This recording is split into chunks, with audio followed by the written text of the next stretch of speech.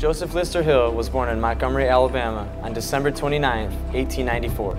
He earned law degrees from both the University of Alabama and Columbia University. He was also a World War I veteran. Lister Hill was elected a U.S. Representative from Alabama's 2nd Congressional District on August 14, 1923, and served as the chairman of the House Committee on Military Affairs. He also served as a U.S. Senator from January 1939 through January 1969 and went on to be the most prominent lawmaker of the 20th century in Alabama. Hill obtained a $200,000 appropriation in 1925 for the construction of permanent buildings on Maxwell. In the late 1920s, he worked to get the Air Corps Tactical School moved to Maxwell.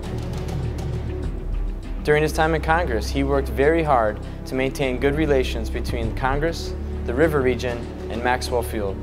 Because of these efforts, he is known as the Godfather of Maxwell.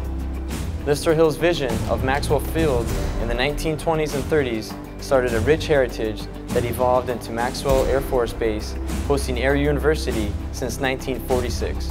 Lister Hill's contributions to the base demonstrate the general relationships between congressmen and military installations and how they support national defense.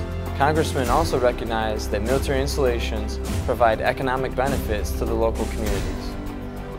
In 1990, Air University officials dedicated Building 804 as the Lister Hill Center to honor Mr. Hill.